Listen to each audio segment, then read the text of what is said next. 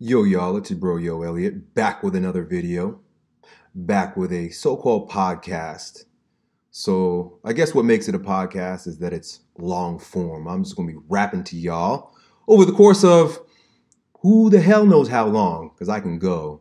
And another reason that I might be able to call this a podcast, even though it's YouTube first, because that's where I'm at, that's where I've been, that's what I do, done, is because we're going to strip the audio from these and we're going to upload it to all the podcast platforms, right? So you got iTunes and then Spotify and a few others, and people have been asking me to do this for a long time, and so there's really nothing to it. I'm talking to cameras all day long anyway, so we're just going to strip these, throw them up on those platforms, plus a bunch of other bonus type audios we're going to put on there.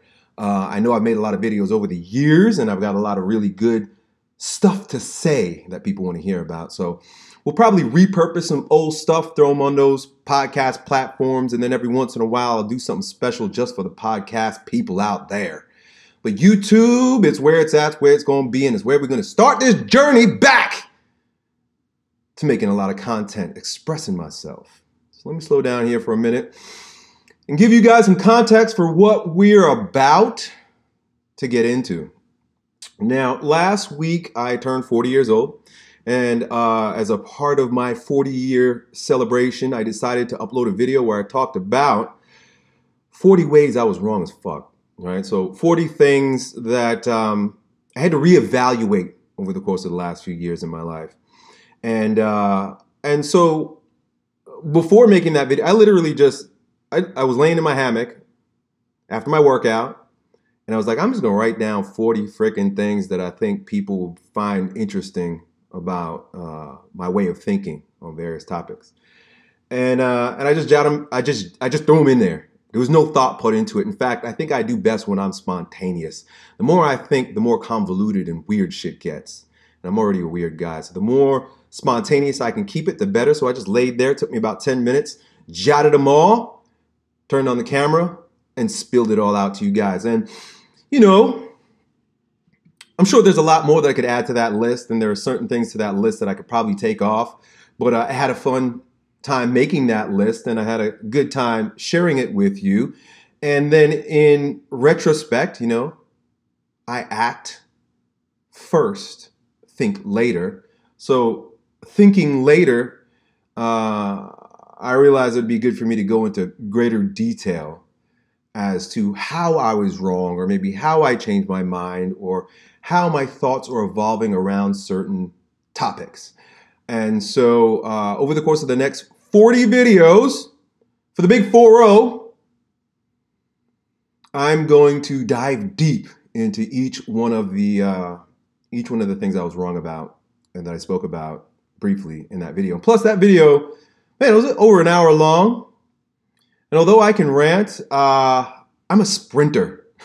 So, you know, I gotta get it done real quick first, or just get it out of my system quickly. Otherwise, things start to, I slow down. Like I said, I'm a sprinter, so I'm good for 40 yards. All right, I run 4.340, 4.3440 in the 40-yard dash when I played college football. And but don't ask me to run a fucking mile. I'm a sprinter. So I'm gonna try to sprint with these, but you know, it's gonna be whatever it is, middle distance maybe. So towards the end of that video, because it was so long, I wasn't able to really share, elaborate, expand upon a lot of the things that I kind of just threw out there quickly. And I realized a lot of people are either, you know, because of the comments that I've been getting, either misunderstood something I said. Some people like to what's that word? Purposely just like hear what they want to hear. What's that word? Misrepresent. I see a lot of people misrepresent what I say. And that's okay. You do whatever you want with this. I'm just spitting. You can take it however you want it. A lot of times, what we got to realize is that when we share, people receive in their own way. So to be sharing from the heart, I'm talking about you when you're talking to your friends, or you're making YouTube videos, or you're putting something on Instagram, or you're being courageous and you're putting your heart out there and people just don't fucking get it. It's okay. It is the act of creativity. It's the act of sharing. It's the act of expressing oneself. That's the real gift. I think Oscar Wilde once said that the only thing that art is meant to express is itself, meaning there's no meaning. And I really, truly consider myself, since the beginning, as an artist, as a poet. I'm going to share something with you real quick here.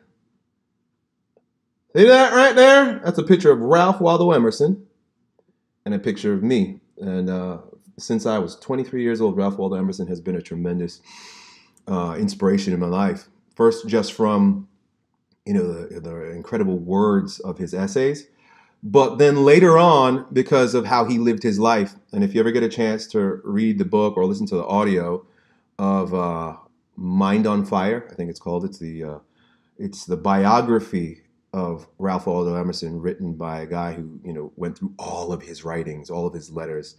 And one of the things that, amongst many, that caused me to admire Ralph Waldo Emerson is that although he was a brilliant man in many regards, he always considered himself a poet towards the end. To the end, he was like, I'm a poet. He was an orator, he was a writer, he was a speaker. He traveled the world. He was even a healer of sorts. And but he just, when he had to put an umbrella over everything that he did, he said, I'm a poet. And so when it comes to my content, right, I'm kind of giving you a warning here. When it comes to my content, I'm not trying to be right. I have no interest in being right. I have no interest in convincing anybody of anything. I have no interest in being understood. I have no interest in being factual, right? I might say some shit.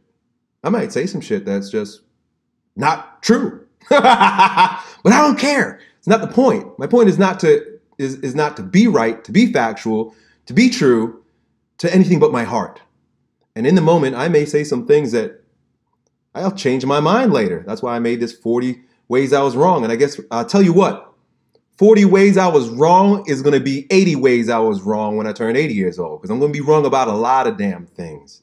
But as my friend Emerson says, say today with as much conviction as what you said yesterday, even though what you say today completely contradicts what you said yesterday. Something to that effect. The whole idea is the intention, the passion, the conviction, and the self-expression associated with being an artist, right? So don't take me seriously. Anybody who gets upset about the things I say, it's your fault. You're taking me way too seriously. People take me more seriously than I take myself. And that became a problem when I was making YouTube videos back in the day, because people were taking me so seriously that I started taking myself seriously. And if you notice, early in my YouTube video creation career, I kind of warned people. Fuck that. I did. I warned you. I said, don't take me too seriously. I quoted Bruce Lee, and I said, don't look at the finger, look at the moon. If you keep your eye on the finger, you're gonna, or where the finger's pointing, it was the moon in his thing. You're gonna miss all the heavenly glory. Don't look at me. Appreciate the art. So people started taking me too seriously, in a good, and this is in good and bad. And I began taking myself too seriously. And that's no way for an artist to be. It's no way for a poet to be. That's a way for a scientist to be, right? You guys are all fucking serious and square. That's all right. I'm not a square. I'm a spiral. Or like Alan Watts says, there's prickles and there's goo. And I'm goo.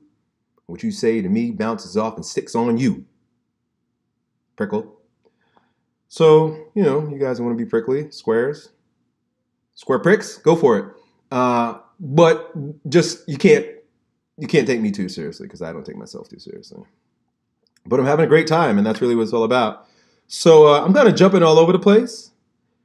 I have a little bit of an outline, but you know, the minute I started creating an outline, I realized real quick that's a dumb idea, E, because that means you have an intention, and you do best off the cuff.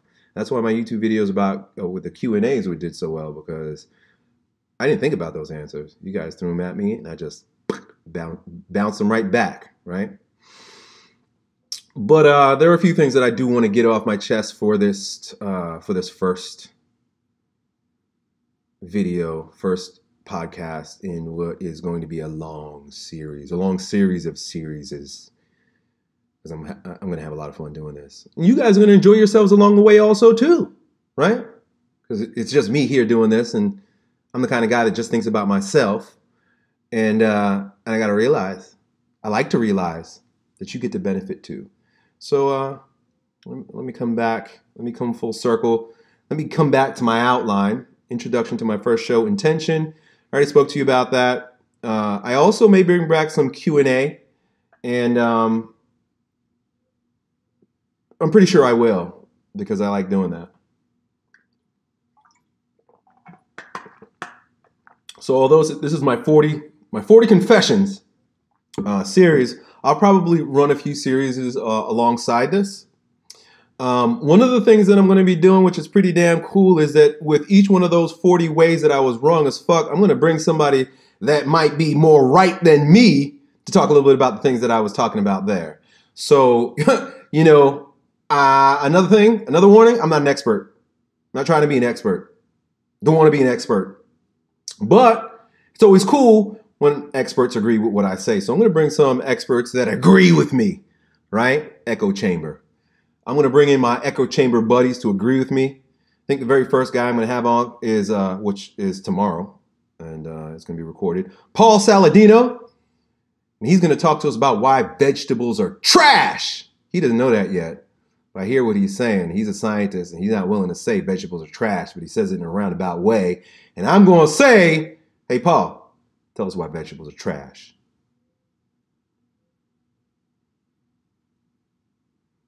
I'll stop right there. Yeah, boy. All right, so that's my warning. Just so you understand the intention of this series. Warning, don't take me too seriously. This is art.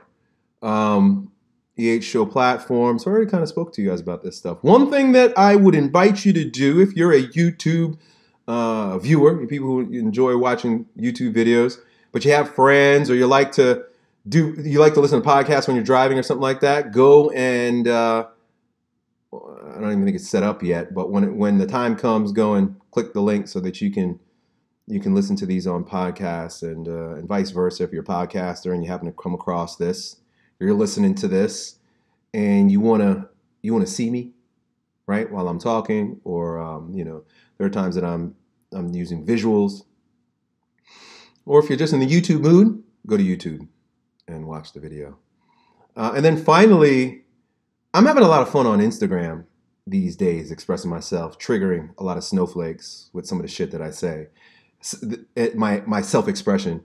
And so, if you want to take a look at the bloodbath, go over to my Instagram at ElliottHulse.com. I'm dropping truth bombs and letting the people sort themselves out. And I think you guys would enjoy that. If nothing else, to be entertained. Are you not entertained?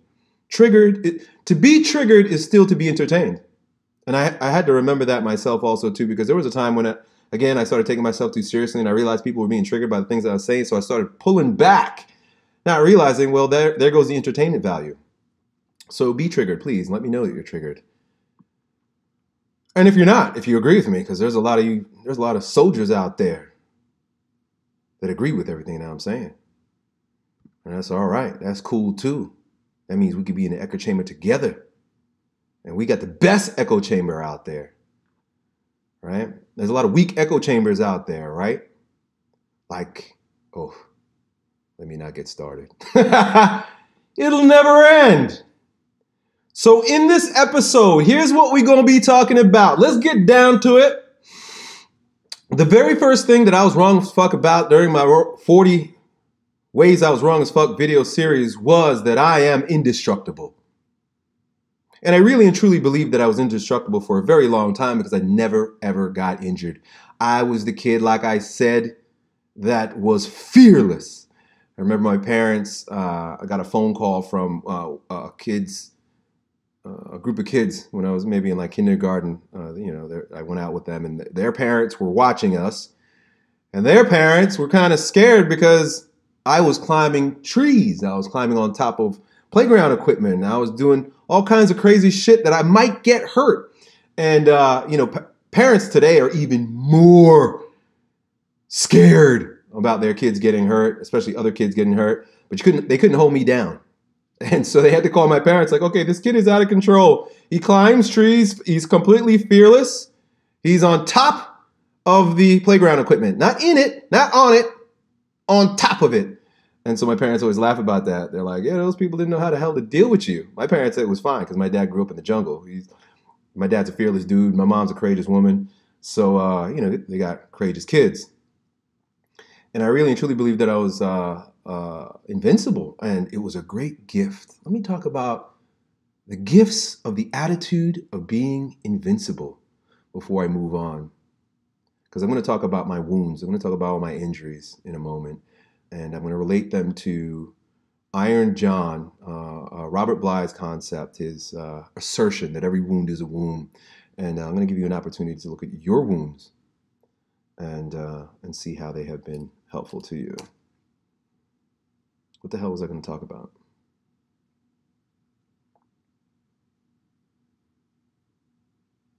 Being invincible? Oh, how wonderful it is to think that you're invincible. Yeah, there's a gift there also too. And I want to kind of relate it because it's a mindset. To be invincible is something that I really and truly believe that you can develop as a mindset, as a paradigm, as a way of living, as a practice, as a praxis, something that you can do every day in a little way to kind of get out of your own way so that you can be the hero of the day, so that you can be invincible. So, being invincible, having the mindset of thinking that you're invincible allows you to excel in sports. That's one thing that I recognize very quickly. I never considered getting hurt.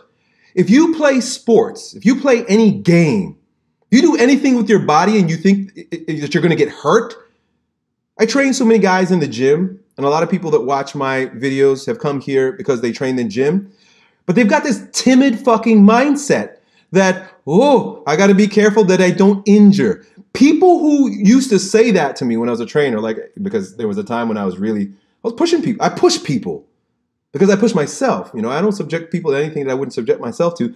And I remember even like some of the parents, maybe I'm a bad guy. Maybe I am. But I remember some of the parents asking, Elliott, are you sure this is safe? I'd have kids flipping tires and lifting stones. Elliott, are you sure this is safe? I would hate for my son to injure himself. And immediately, I would feel the fire in my solar plexus. I just wanted to go, rah!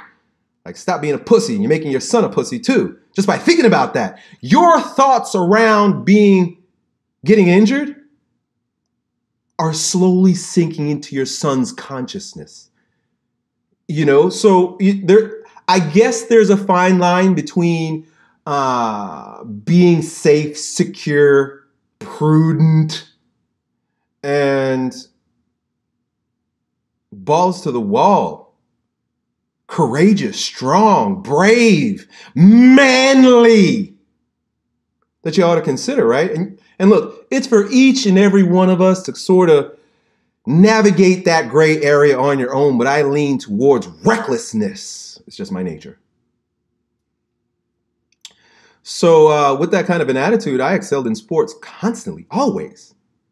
No matter what it was that I was doing, be it, I think in order to be able to sprint really fast, I was always a fast kid, you got to go with reckless abandon. Reckless abandon. That means your legs are spinning like in the cartoons when they would just zoom, right? Reckless abandon, no thought whatsoever. I think one of the things that causes people to hesitate in their courage is their overthinking. So you got to stop thinking.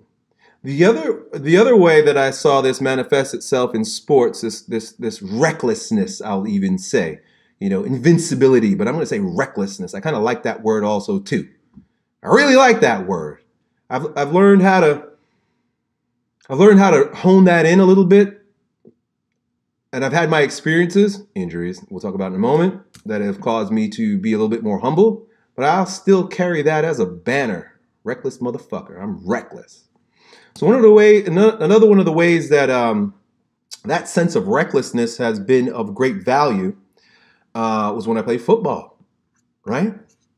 When you play football, here was, because I recognize very early on, I recognized how weak most people's mindsets are. It didn't take very long.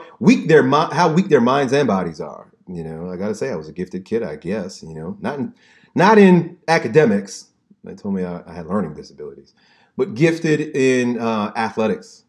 And so one of the ways that I recognized that I could dominate everybody on the football field was with my mindset. And I very quickly discovered that the first person, so if I remember being in middle school. And I was one of the smallest. I was definitely the youngest because there was, I was in 7th grade, and then there was 8th grade and 9th graders. And then we would do this exercise, right? I forget what we call this drill, where one person would be in the middle, right? Only boys would do shit like this. I don't even know. I doubt they even still do this. Let me know if you guys play football. I forget what it's called, but it's like kind of like a wheelhouse, going around the wheel. And there'd be one guy in the middle. And you got to chopping your feet. And as you're there, you got to maintain your peripheral vision because the coach will call out somebody in the circle to come at you. And you got to either defend yourself or, something like that. But you got to hit each other. Bang! That's what you're doing. And during that drill, I recognized very quickly as a 12-year-old that the first man to flinch is the one that's gonna get fucked up. Don't flinch! So I would just be chopping. Here comes the guy. I'm making eye contact. Yeah! I didn't want to hit him. I wanted to go through him. I was trying to kill people. That's the kind of mindset I have, Call me violent. Call me bad. Call me evil. I'm trying to kill motherfuckers when I put that helmet on. That was it. That was my MO. And I think that if more young men had opportunities to express themselves in that way, I think my camera's getting a little blurry, that maybe there would be less real violence in the world, right? Because when a young man starts having that surge of testosterone, starts feeling himself, starts building a little bit of muscle, he needs a place to direct that energy. And if he doesn't have, I really truly believe, a violent sport, something that forces you to challenge yourself. Maybe not violent, but even weightlifting, but not bodybuilding, like powerlifting or strongman. Something where you got to be fucking violent. Like my strongman coach used to say, rip that stone off the ground violently. He said, be violent with the stone.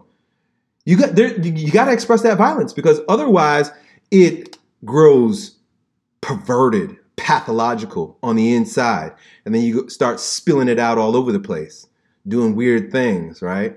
This is, when I say perverted, I literally mean that, right? If you don't have a place to put that vital energy, it's going to show up in perversions. I'll leave it that way. I'll just leave it there. But it doesn't go away. That's the whole thing. So mommies, trying to save your boys. First of all, when your boy turns 13 years old, mommy needs to get the fuck out of the way. And you need male mentors at that point. 13, 14 years old, mommy needs to get out of the way. If your mommy is still trying to protect you when you're 13, 14 years old, run away. Close your ears. I don't see you. I don't hear you. Plug your ears, close your eyes, and run away. Because mommy's trying to keep you weak. That's what mommies do. It's okay. They're nurturers and they got you here and they love you more than anybody or anything in the world. But that's the problem. That's where it grows pathological. So you got to get the fuck away from mommy and go do something dangerous. So there's a lot of good to be had with that kind of attitude. Granted that it's projected in the right direction. Before I move on to my list of injuries and kind of get into this conversation with you guys about how your wounds are a wound, and it doesn't matter if it's a psychological, emotional, physical wound, there's an opportunity for you to transmutate that. There's an opportunity for you to take that and allow it to teach you how to be a stronger version of yourself in a myriad of different ways. It's magical. It's called alchemy, right? There's nothing. Alchemy is about turning base metal into gold. There's nothing that you can't alchemize in your life. There's nothing that you can't take from base metal and turn it into gold. But it has everything to do with your attitude, your mindset. You know, you have to have a winner's mindset, meaning no matter how much I get knocked down, I'm still going to win, right? But if you've got that loser's mindset, that means you're a victim and you can't win. You can't win. You cannot win if you have a victim mentality. Because when you have a victim mentality, you are winning in the victim realm, right? You got to understand that too, that there's a benefit to being a victim. You might think, oh, woe is me when you're a victim, but there's a benefit to being a victim. There's something that you get out of that. I know many, many, many victims out there that became victims because their mommies liked with them when they were victims, right? Think about when you were a kid. This is how the victim mentality begins. When you're a kid, and you get a snotty nose or you scrape your knee and mommy runs to the rescue, you realize real quickly, oh, I just won the manipulation game. I get sympathy. Mommy comes and cuddles me. And, that kind of behavior, that kind of paradigm, that kind of attitude carries through into your adult life. So if you walk around thinking of yourself as a victim all the time, woe is me, telling people your fucking problems, which nobody cares, it's because you're waiting for mommy to come and kiss your boo-boo. Just know that. Understand that. No judgment. Just be aware of it so you can stop. All right. I should totally keep notes because I keep losing my track here. Oh, yeah. We got some time. So I'm just gonna keep going until I fade. So there's a story that I really want to share with you guys.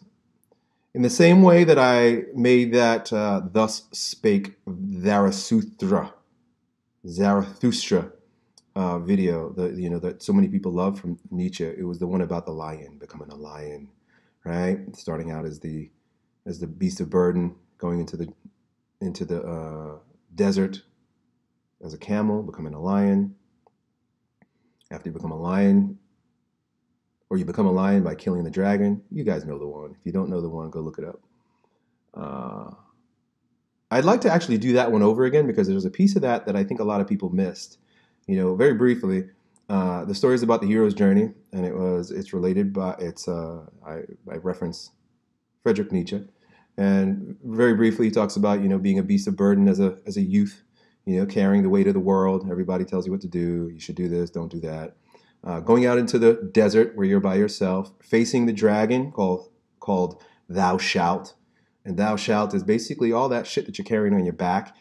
Overcoming Thou Shalt, the camel beats the dragon, becomes a lion. Everybody loves this part. He becomes a lion. Become a lion in your life. That's the climax, but I don't remember if I even mentioned it in that video because I was still climaxing. And everybody loves it. I've heard some renditions of it. People have turned it into remixes, and they stop right there at the lion. Do you know what happens after you become a lion? Right? If you follow that story, you know what happens after the lion? What do you think the lion becomes? What do you think the lion, he peaked?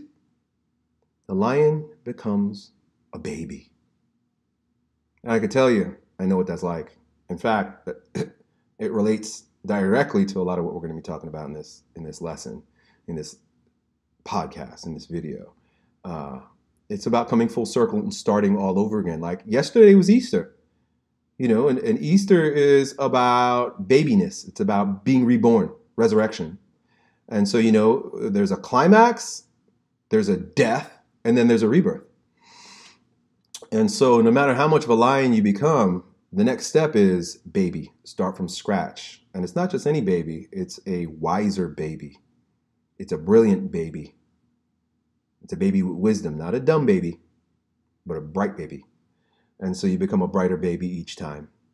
So anyway, the reason why I brought that up is because there's another story that's just is that impactful, has been that impactful to me. And I think if I just focus, what I'll do is I'll focus one video on it, and it's about that attitude of being indestructible. And I'm looking at it right now. I think what I'm going to do is I'm going to take my time later. I'll read it, I'll get it in my mind, and then I'll relate it to you in that dramatic fashion I did with the other one. I'm not even going to tell you the name of it because you're going to go look it up. But just look forward to that, folks. That's just a preview. I'm giving you a foreshadowing for some cool shit that's coming soon. And I've got another really amazing story, old ancient story, not just about the hero's journey. Nietzsche was about the journey, but about the attitude of the winner in that journey. A winning attitude. Nothing can take me down. Strongest weapon is on the inside, baby.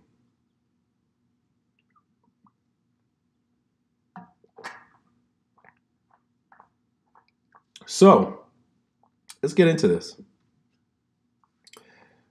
I'd like you to take some time and consider for yourself, while I'm going through this list for myself of wounds. You know, when I say wounds, I mean like either you came into this world a little different, right? Maybe you've got cerebral palsy, right?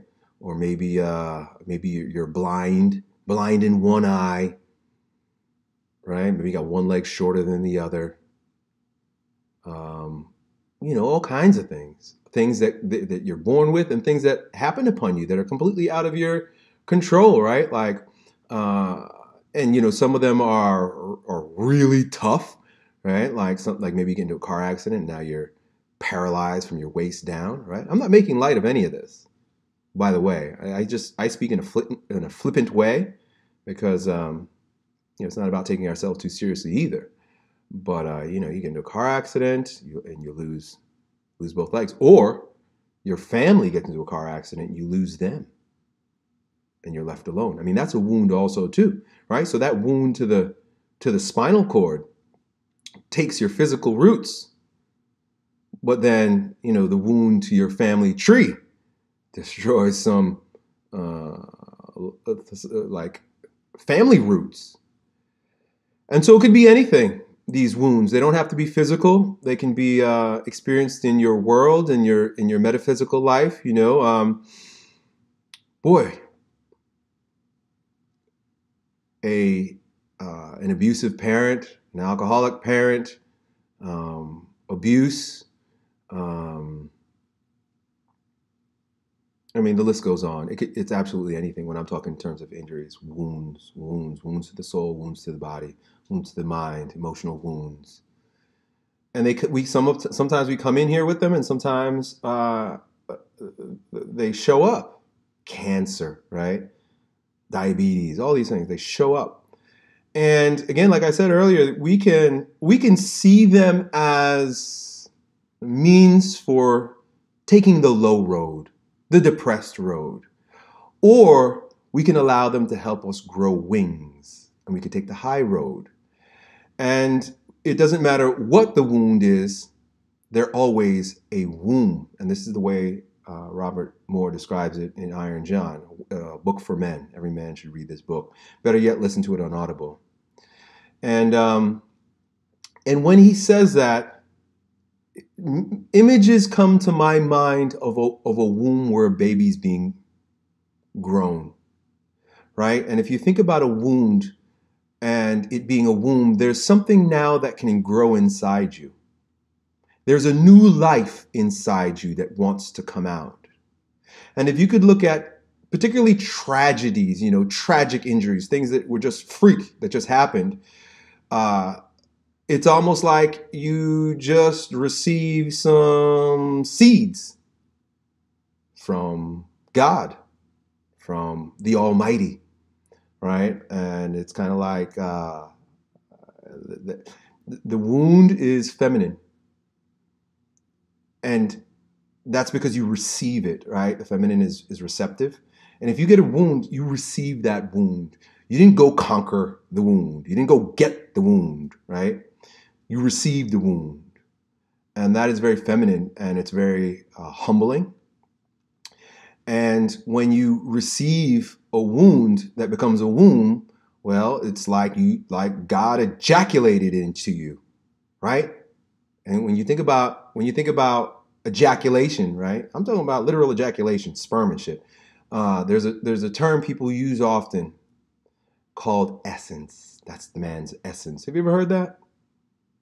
You ever heard that? That a man's sperm is his essence? So there's something of the essence of God that wants to be born in you. And when I talk about the essence of God, I'm talking about the imago Dei, right? Is that the right term? The image of God in you. Each one of us have a unique fingerprint, right? We know this physically. Physically, we know that we're all unique. You're a snowflake. You are. You got a unique fingerprint. Everybody's physical is unique. But your soul and your soul's path on this planet, your life, no one will ever live a life like yours.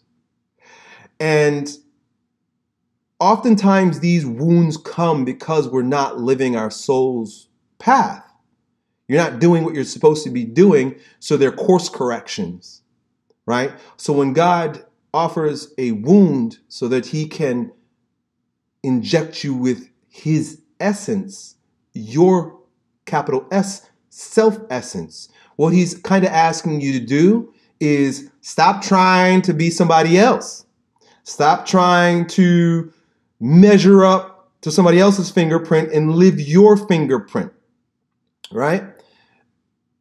And I'm talking about acute wounds, right? Because there are different ways to look at it. I can just speak for the acute wounds that I've experienced and how it's offered me this in my life.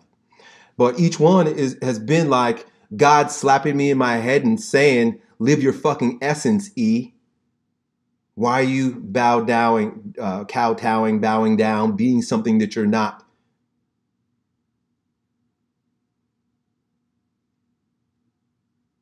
Be you, regardless of the distractions in the world, without being diminished by other people's opinions, judgments, their fears, hopes, dreams, limitations, ambitions, right? The world around is a distraction. Now, of course, it offers boundaries so that we can navigate this place without getting too fucked up. But you got to live your essence. And if you don't live your essence, you're going to get smacked upside your head. You're going to get a wound and God's going to juke you. Right? Right? It's like you're in prison. You're in that prison and God is that big old Bubba who's going to give you what you came to get. I'm going to stop right there. So receive it and let it grow and live your essence. So in the recent years, mostly, from 2010 until, time flies. We're approaching 2020, 2019 right now. This past 10 years about, I've sustained more injuries than ever before in my life. And my life has been more expanded in these 10 years than ever before in my life. Meaning, so much more has happened in my life as it relates to my relationship to the world, right? I became YouTube famous, right? I'm not the most famous. I'm not Hollywood fucking famous. But there are millions of young men worldwide that know who I am. And I didn't figure that out until I started traveling outside my sleepy little city of St. Pete. People are like impressed. So I wasn't prepared for this. People who grew up in Hollywood or people who go to LA because they want to become somebody, a little different. Kind of slapped me upside my head. I didn't realize I just make these fucking videos, and then it was like magic. There was no YouTube. I started making YouTube videos when YouTube came out. So around that time, I had to go through a myriad of seasons of transmutation, right? And if you just watch my YouTube videos, you'll see that I've been many different people over just a short period of time, right? I have no, and it's because a part of it's because I'm not afraid to evolve. I'm not afraid to change. I'm spontaneous. I'm creative. Right? And along that route, I had many course corrections, and they came in the form of physical injuries. Now, I learned through my body. I mentioned earlier that my sense of self-esteem has grown because of my strength as a kid, as a football player, as a professional strongman. I became a pro strongman before I was YouTube famous, and all these things. And so if God wants to get to me, he's got to beat my body up. And in 2009, I sustained my first really bad injury, which was tearing my left bicep. And I knew in the moment that bicep tendon tore, that there was a death. And I relate this in a blog post when it happened many years ago.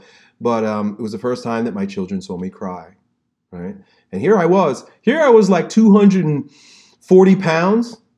You know, I'm 175 right now, 240 pounds. This was when I was playing around with the hormones, you know, with the supplements, they might say, you know. And although it had only been a short time, you know, I think I had only used it for maybe about 6 months. It kind of like accelerated God's big slapping hand across my head. It was like, okay, see, in my mind, in my ego, I was just going to keep winning at strongman. You got to understand, this was my mindset. I had my family, and I had my gym, and I had strongman, and all of my passion, all of my energy, all of my ambition, even to the degree that I was willing to use steroids, were all going towards strongman. I was going to win. You see, I got that trophy right there? I won, and I wanted to keep winning. And so apparently it wasn't the path for me, and I was pushing. I got the big slap upside my head, tore my left bicep, and like it didn't take too long for me to know. Almost instantly, I was like, okay, I'll stop. I'm done. Okay, I get it. And so of course, you know, I stopped strongman at that time. That's when I quit strongman at the peak of my strongman career. You see, there's a pattern here for how he does things in his life, or how God expresses himself through me, because I truly believe that's the way it is. I peak and then I'm done, right? Same thing with like YouTube, but we'll get there, right? So tore my left bicep. And it's funny because I really and truly believed that I was going to be a pro strongman for, you know, like the next 10 years. I even had visions of being in World's Strongest Man. You know, mind you, I'm about, and I have always been about 5 inches too short to be a pro anything, unless it was like a jockey. And by the way, for those who are curious, I'm 5'9", 5'8.5", 9, somewhere in between there. 5'9". So I'm kind of average height. But, you know, pro strongman, pro football player would have really required that I have a few more inches on me. But to me, I don't care. Didn't matter. I was going for it. But interestingly enough, it was right when I tore that left bicep and I was like, okay, done. Okay, God, I'm done. I'm done. I'm not doing this. I know I'm not supposed to be doing this. That I really started to accelerate my momentum in business. And that's when I began writing ebooks, and I wrote the Manifesto of Strength. So check this out. You know, many of you guys know me because of strength training, but it was because of that left bicep tear that I started speaking about wisdom. So this was an ebook I wrote that was about, I think back then I called it it was called the Manifesto of Strength. But I think I had 9 principles of strength and wisdom. So it gave me the impetus to begin speaking to the world in terms of wisdom philosophy, living philosophy, being the poet, being the Ralph Waldo Emerson, rather than just the meathead, which, you know, was easy, came easy to me to be meathead, and it was going really well. But I knew at that moment, I knew instantly that God called me to far more. And he wanted me to share a whole lot more than just how to fucking deadlift. That's why all you meatheads, all you knuckleheads, All you knuckle draggers out there who say, why doesn't this guy just stick to lifting? That's because that's a reflection of your dumb consciousness. That's all you got. That's all you got. That's where you're at. So you want to keep me in your box, but you can't do that. I don't stay in boxes, especially boxes that other people make for me. You want me to resist? Give me a box. I'll fight you tooth and nail, even if there's $100 in that box. I ain't getting in because you told me to. Fuck you. So, it's never been my soul's calling to just keep talking about lifting. There are guys that do that. That's okay. That's them. Right? But that's not why I was put here. That's not what I'm about. So anybody who's ever confused about why I'm talking about all these various different things, it's because that's why I'm here. This is what I do. It's who I am. It's how I express myself. And so, if you like lifting, yeah, there's a ton of videos. I was a pro fucking strongman. What else can I do? I made thousands, literally thousands of videos about how to lift. Not only did I give you the best knowledge on biomechanics and how to lift. Oh yeah, I did. Now there are guys that are doing it now. A lot of them I look at and I'm thinking they probably learned that by watching my videos 10 years ago. But that's neither here nor there. I'm a spark. I'm the start. I get things going, and it's not my place to finish them. So I'm proud of all those guys that are making all those videos that sound a lot like me. But when I'm done, I'm done. And so, I made thousands of fucking videos. What do you want me to do? You want me to make the same video again? You want me to say it over again? I can't do it. I spit, and then I'm done. I'm a mic dropper. And so I drop the fucking mic. Right? It's like somebody dropped the mic and you pick up the mic and you run after him like, oh, wait a second. Nah. All right. So I tore that left bicep, and that's when I became very holistic in my message and started making YouTube videos. And that's the gift in that. The reborn. It's inherent in the story, but I was reborn through that. It was the greatest thing that ever happened to me. That's this bicep here. Boom. And that bicep was healed pretty well. I didn't even have insurance back then. I had no health insurance. I had to figure out a way. My wife, she went through lengths, filling out all kinds of forms and, petitioning all kinds of stuff to get this for me. I got a great wife. So I didn't have any insurance. That's where I was at in my life. I had a family. I had no fucking health insurance because I'm courageous. All you guys out there, I hear you. I see you, I can't quit my job and start my own thing because I need health insurance. I'm going to slap them upside their head. And if they whine because their wife is not about it, then you got the wrong kind of fucking woman. You got to be stronger than your woman's fears, bitches. Right? If you live your life based on your wife's fears, you're not a man. Your courage, your conviction, and your ability to produce has to be stronger than your wife's fears. Otherwise, she won't trust you. He can't trust you. So whenever I said something like, hey, baby, we're going to do this, and it's going to be a little bit of a struggle, it's going to be a little bit of a challenge, we're not going to have health insurance for a while, she trusted me. She knew me.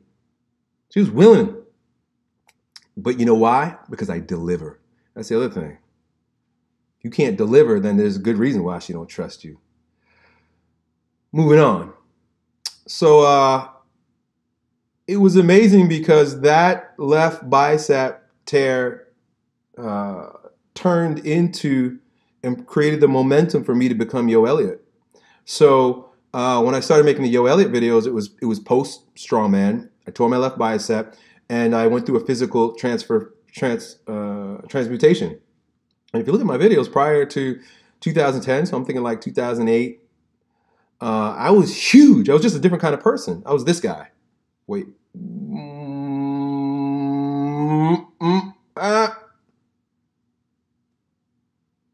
There it is. That guy. I was that guy. I was that guy. I was that guy. You'll see. And then so that's when I became Yo Elliott, and I was taking my shirt off. I was looking fucking sexy in the videos. I was being entertaining with my language. I turned on a whole new game. And guess what? I won Strongman. I got all the trophies. And then I won YouTube. Because I knew that it was what I was going to do next. I put all my eggs in that basket. I put all my fucking eggs in that basket. Got to 1,000,000. And you know what I did? I dropped the fucking mic. And there's a lot more to that story than that also too, but I'm going to stick to my physical injuries that was associated with that. Because there were some soul wounds going on there also that I needed to deal with, some inner beta stuff that I needed to deal with. Maybe I'll talk about that in another video. But let's talk about the mic drop for when I stopped making YouTube videos. Because, you know, I say mic drop, but like it was more like the mic was pried out of my hands. And this is when a lot of the injuries started, you know, the majority of the injuries I started having began happening. And the very first injury, it's so poetic. The very first injury was an injury to my 5th chakra, my neck. I was jumping on a trampoline and I fell on my fucking head. And so, as you know, I'm a fan of the chakra system. You see these colors here? You know, and, you know, there are those of you who will say, oh, that's not scientific. But it is. It's actually very scientific. Just because it uses colors and it recognizes frequencies and sounds doesn't mean that those nerve vortexes aren't there, those nerve ganglia aren't there. Doesn't mean that it's not all connected to the central nervous system and then branches out into various segments of the body. And the body and the brain is all one thing. The body is the mind. So, you know, I'm not gonna try to convince anybody. But the 5th chakra, this blue area up here, I get this right. This blue area up here, right? I'm gonna stop. Is associated with communication. All right. So when you have a neck, ear, jaw, upper shoulder injury, there is some communication issues going on. Either you're talking too much and you're not listening, which is probably the case for me. I was not listening. I was talking too much because I became very excited about myself because everybody else was excited about me. So I wouldn't shut up. I wouldn't stop. I just kept going. So when there's an injury there, it's basically telling you to slow down. Shut up. Shut up. And so when God dropped me on my head and injured my 5th chakra, it was in that moment that I didn't decide, like with the bicep, that I was going to go on a different road. It was at that moment that I just got shut up. And I remember going back to making videos the following week because I had not stopped making videos. And I was having the hardest time just spitting words out. I was like, I didn't know what to say. I was getting I was very stifled in my self-expression. And that led to all kinds of frustration. And it was a downward spiral from there. After that, so God took away my voice. He's like, all right, stop making it. So I was like, all right, I'm going to stop making Elliott videos, you know, because really I was being asked to stop completely so that I could listen. But I just kind of like took the hit and kept going, you know, like a warrior. You know, I took the bullet and I was like, I'm just going to keep going. I'm going to keep going. And so I kept going and God is like, okay, cool, motherfucker. You want to keep going? Take this. And then that's when he started destroying my body. I had, some of you guys might remember, a hernia repaired in my belly. That's significant. You know, I always had that a little hernia there. I was kind of actually born with it, or I got it when I was a baby. And it started getting really bad. It started like opening up. And I have different, that's 3rd chakra stuff. Willfulness. So it's almost like I was overly willful. So that's 3rd chakra, yellow in that rainbow over there. So I started expanding, and that looked like this hernia above my belly button beginning to open, and I had to have it stitched. And it's significant because, you know, here I am gaining popularity because of my aesthetics. You know, I take my shirt off, I look like a beast. And now I have this, then, it doesn't look so bad now, but then I had this big scar on my belly and it looked bad. But I kept going. And although the spiral was going downward, you know, there were a couple other things, like I chipped my tooth. I then tore my right bicep. And that was kind of like the nail in the coffin. And it happened One day, I mean, I was still kind of making videos. It was around that time that I released the King book.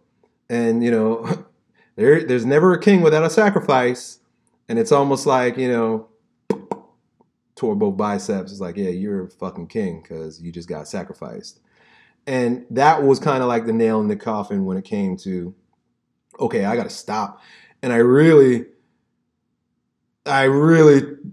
stopped a lot at that time. I really had to go inward, and I was completely ashamed, embarrassed about the way my bicep looked now. So this one here, because the guy who repaired it was a slap dick, and he did a shitty job, in my opinion. But it could just be that's the way it was supposed to be for me. And so it's shorter. Boom, look at it there. Boom. So it still works, but it's not what it once was. And so at that point, I was like, I was too ashamed. I could not show up on camera. I was like, what am I going to do? I look terrible. That's when I, you know, stopped lifting. I went into doing yoga. I was like, I got to heal my body. And I still wasn't done. 2016. And right when I started making videos again, it's almost like God kept saying, shut up, shut up, shut up. You won't shut up. And he kept slapping me. And the final slap, this is really when I took the longest hiatus, was like the end of 2016. I tore my Achilles tendon. So here it is. I'm all crippled and fucked up looking from the top up, and now I'm hobbling around. And so all of this was alchemy work. It was all digestion work. I was in the belly of the beast getting worked on so that I could be healed. I say the body is the mind. And so let me tell you how I sort of reframe this slew of injuries, these woundedness, this reminder that you're not invincible, how I reframe it into, I alchemize it. You see, reframe is one way to look at it and to think about it, but that's really square, really prickly. To alchemize is physical and metaphysical. It's more metaphysical than physical because it has everything to do with mindset. That's the secret to alchemy, is the way you think about things. It's your mindset. It's not about literally turning stone into gold. It's about evolving yourself through your thoughts. And so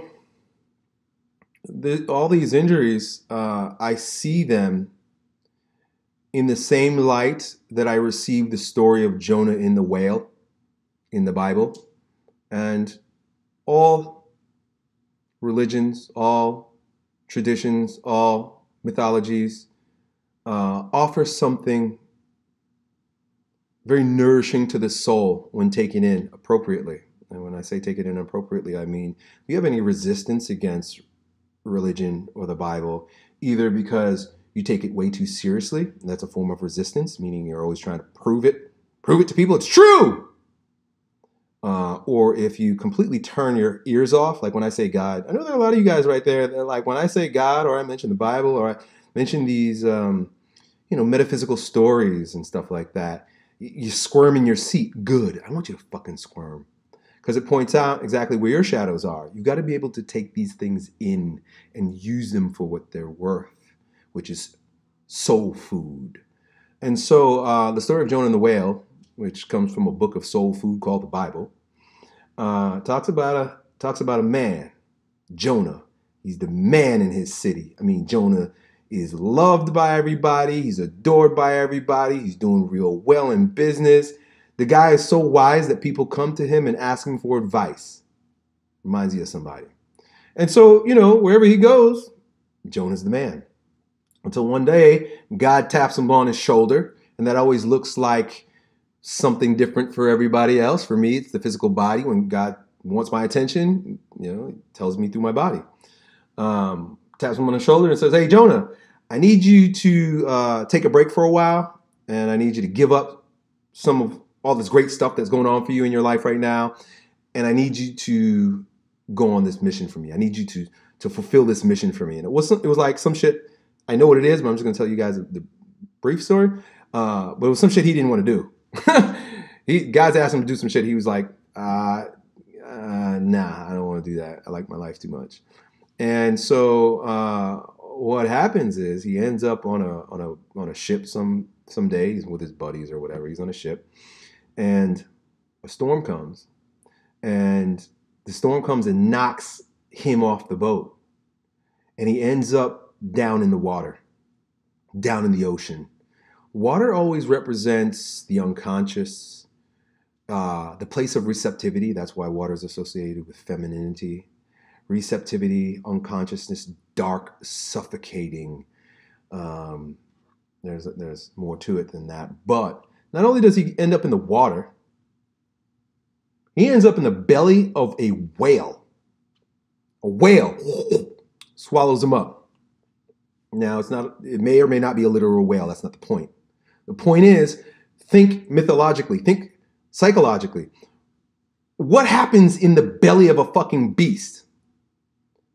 Things are being broken down, digested, assimilated, purged, refined, right? Because all the things that are good get uptaken into the organism, and all the shit, all the trash, all the useless stuff purges out. So this sort of cocoon of digestion is a metaphor for God working on Jonah. Like, okay, dude, you're not going to live your imago Dei. You're not going to live your pattern. You're not going to live your true fingerprint here. You're not going to live your fingerprint because you're too busy with everybody else's idea of what your fingerprint's supposed to look like. Well, I gotta course correct you. So he puts him in the belly of this fucking beast, and he works on him. So I don't know, I forget how many days he's staying there, but he's staying there for a while, down underwater, in the belly of a beast. You could also think, in terms of a beast or a whale, but a beast, a big animal.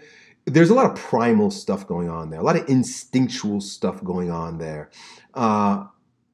Karma going on there, the beastly nature is associated with our balls, our the animal part of us, which is our lower consciousness. So there's a lot of lower consciousness stuff going on there, right? Fears and all kinds of dreams and attachments. So he was worked on. And so I think of, this season of injuries for me as being in the belly of the beast, being the belly of the whale, God working on me. And so at some point, the whale did whatever it needed to do and spit him back out, and he ended up washed up on shore, and he goes back to the city. But he's not the same Jonah. When he gets out of that the whale's belly, he's not the same Jonah, and he goes and he gleefully takes on God's mission. He's like, okay, I'm ready, I'm willing, I'm able, I'm going to do it. And he goes out there, and I think it's called Nineveh was the name of the city that he was in. He was supposed to warn the people to get their shit together. Yeah. That was what God asked him to do. He said, you need to speak up and tell these people to get their shit together. That's basically what it is. And he couldn't do that until God worked on him. And that's so funny. Yeah, I just figured out something new about that story. That's what God did to me. Because there's a whole lot of shit that I was supposed to be saying that I didn't want to say because I didn't want to ruffle any feathers. I don't want people to get their panties in a bunch because I was too busy being liked. And now I'm ready. That's why I'm busy triggering people and shit, saying all kinds of things. I'm just practicing, really. Some of the things that I say, like I put up that post yesterday on Instagram. Go on my Instagram and see some of the shit that I put. I'm not even going to tell you. I want you to go over there and feel it in your own belly. I'm just practicing. I'm just feeling you guys out because I'm about to come with a whole lot of heavy shit that's going to ruffle some feathers, right? And really what it boils down to what God was telling Jonah and what God is telling me is, just be you. And that means you're going to piss a lot of people off. I'm going to piss a lot of people off. And Jonah, when he came back, he had to have a big mouth. He's like, look, you guys are living wrong, Y'all are living wrong. I'm telling you right now, I'm being Jonah right now in Nineveh. Y'all are fucking Nineveh. I'm telling you right now, most of y'all are living fucking wrong. That's why I'm saying shit like premarital sex isn't a good idea. I wasn't able to say that before. I had to understand certain things in my own history and my own life also too. But, that's one of those things that ruffle people ruffle the feathers, right? And there are several others, right? Like, I love America. And I think Donald Trump is a great patriarch for this country, right? That ruffles a lot of feathers because everybody's brainwashed by the leftist fucking media. And like, I can't stand by any longer. I can't not say something, right? That doesn't mean that I love him and everything that he's done and stands for, but he's the archetype of masculine strength coming back to this planet, coming back to this country. That's another thing that, I'd be talking about to make a lot of people upset. This differentiation and boundary setting between the masculine and the feminine, right? That pisses a lot of fucking people off because women have been brainwashed to believe that they need to compete with men and that they could do anything a man can do when it's wrong. It's not true. Y'all, men are the stronger sex. There's no question about it. The body is the mind, so what shows up physically is a mere reflection of the metaphysical. That's why we lead men. But, that was common knowledge for a long time. And I'm not talking about domination. I'm talking about leadership, not domination. I'm not talking about domination. I'm talking about leadership. Men are the leaders. So all these women who are, super feminists, they're wrong. They're very wrong. And the men who white knight and virtue signal, these are new terms I've learned, and they'll attack me. Like, how dare you say that about a woman? There's this one dude, a couple strong men. It's so funny. The strong men that used to compete with me or know me are the biggest fucking pussies.